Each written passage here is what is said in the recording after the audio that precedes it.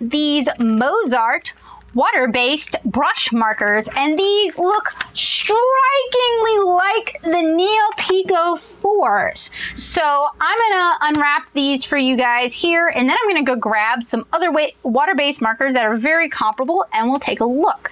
So I ordered these off of Amazon, and you can check the description below for the link, and I'm gonna go ahead and pull these up so I can see how much they cost. And these were $17.99 with Prime. There is a $24.99 scratch out because they want me to believe that these are $24.99 markers, which, you know, as always, I have my doubts. They come in this reusable plastic case, and I don't know if I can open them because it's like the belly band fused permanently with the lip, but I think I've got it. And I think those of you who read the blog and watch this channel know that I do indeed appreciate reusable cases. So, like we have discussed, oh my gosh, there is a tray in our case. So, that's a thing. I mean, that does make removing the markers a little bit easier. So I am going to go ahead and pull out some comparable markers, watercolor markers, individual bristled markers, what have you, and we'll take a look at these.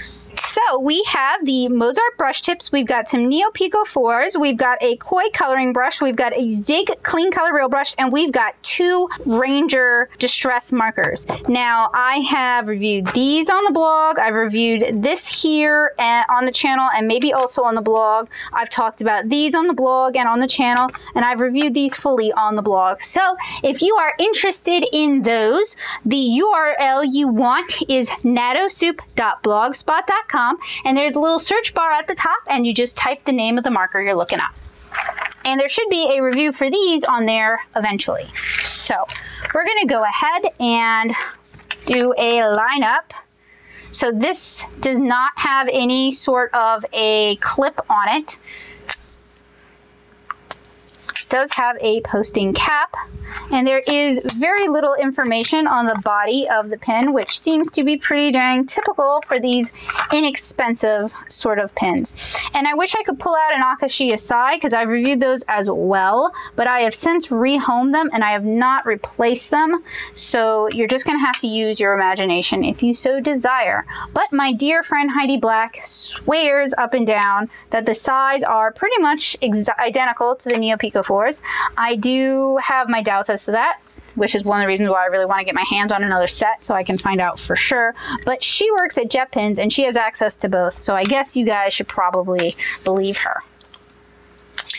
Now, the only markers in this lineup that are double-sided are the distress markers. All of these have a brush tip. Let me zoom in a little bit more. I can't get too much in for you guys. The 3 over here to the left have individual nylon bristles. Depending on what sort of art you do, what sort of stamping you do, what sort of card making you do, you may like that, you may not like that. These 2 over here have semi-flexible firm tips. I do believe the koi coloring brush has a foam, nope, it's a fiber nib. So they're both fiber nibs. On the Zig Art and Graphic Twin, which is not shown here, but has been reviewed both on this channel and on the blog, those have a foam, not foam rubber tip, and that's my favorite to work with. And if you are a calligrapher or a hand letterer watching this video to see if these are right for you, hello, welcome.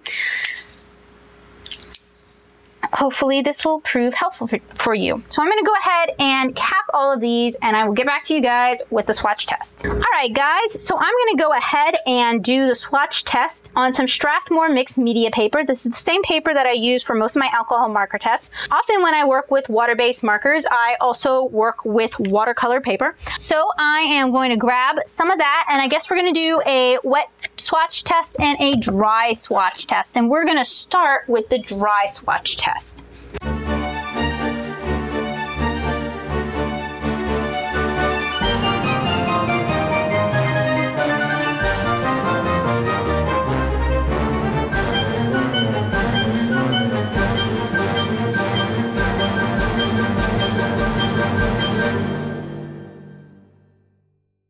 we're going to do this swatch test on fluid watercolor paper using a water brush for dilution.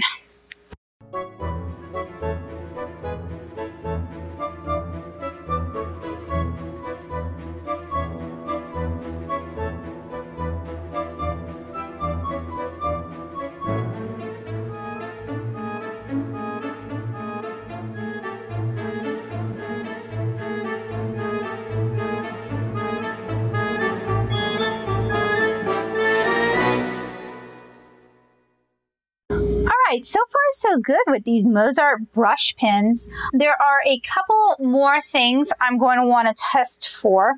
I'm going to want to test to see if they can be reactivated after a long period of, or a longer drying period, because I know that's important to some people. And then I'm going to go ahead and let it dry for a long time and spritz it with water, and we'll see if that affects it as well. And the reason I'm testing for these is those properties will affect whether or not you can really handle these the way you would watercolor markers. So I am just going to lay a few down here on this watercolor paper, and I'm going to step away for at least an hour, maybe even overnight, and I'm going to come back and I'm going to try to reactivate it. So you see these three down here? Those are the three we're going to be testing. Alright guys, so I let these markers dry overnight. We're going to go ahead and use a water brush, and I'll zoom in for y'all. And so far the orange reactivates without too much problem. Let's try the green. Green seems to reactivate as well. And for the purple, okay, so our three test colors reactivate quite well. Let's try and smear something that's already had water to it, because if you guys watch my fountain pen swatch videos, you'll know that often ink, once it's had water added to it, no longer stays water reactive. This, however, is still mildly water reactive. So that would be something you'd want to keep in mind if you're using these as watercolor markers. So final test. I said I was going to spray this down. We'll see how much the color moves. So I'll see you again really soon, and I hope you guys have a great day. Bye guys.